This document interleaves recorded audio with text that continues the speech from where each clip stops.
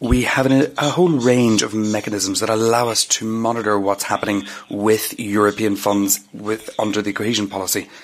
Of course, it's up to the member states to ensure that the projects being funded respect the goals. What can the EU, what can the Commission do?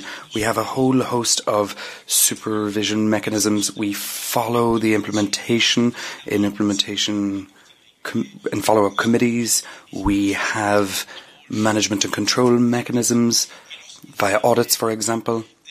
And when we find out that projects have received funds, while this project doesn't actually respect the goals of the programme or the cohesion policy, then financial correction can be carried out by the Commission to reclaim funds that were unduly paid. Thank you.